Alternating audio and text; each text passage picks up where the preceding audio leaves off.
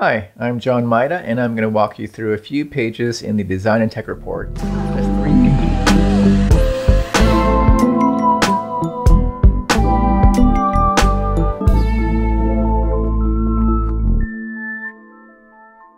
The third page we'll talk about is AI and its relationship to design.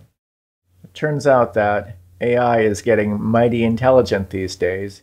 It can do all sorts of things. Are there things it cannot do? Definitely. The one thing it cannot do is feel. Feeling is a thing that we're really good as human beings. Machines are good at faking feeling, like saying and hi and using intonation and things like that. But deep inside, they don't have the capacity to feel yet. That's what some science fiction people will tell you is coming, or some technology experts will tell you is coming. And it's not here right now. So thank goodness feelings are still our stuff. When we think about artificial intelligence and just in general computers making images, we can look back to the work of A. Michael Noll, who in the 60s had an experiment where he showed a Mondrian and a fake Mondrian and did a A/B test basically.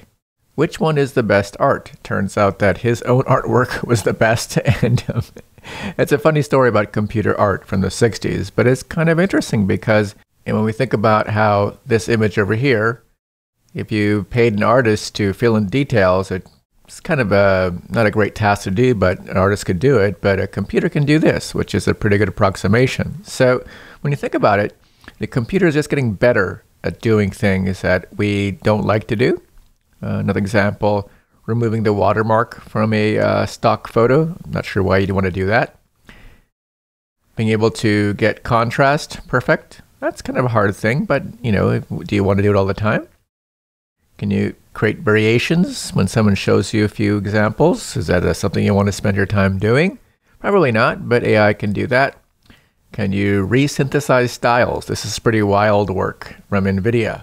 Taking a snow-swept thing with a black and white photo and making the black and white photo snow-swept. A little creepy. Adding expressions to someone's face, not a nice thing to do, but very possible, even by yourself, but a computer seems to do it really well. At least likes to do it, at least. And lastly, as you know, the ability to correct drawings is something that computers are just getting better at doing if you consider how it can correct our writing and figure out what letters are being written.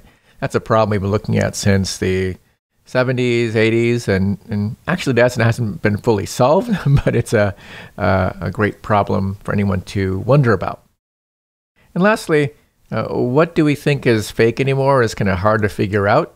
And this new technology that lets you easily construct images that are hard to make by hand will make us wonder what we see, is it really real or not? A computer can do more than just copy us. It can also synthesize if we give them enough rules. I said them. Interesting. Well, when we give computers the ability to synthesize, they can make interesting things. This is an example in the early 2000s by Cram and Weishar using a genetic algorithm to synthesize different tables.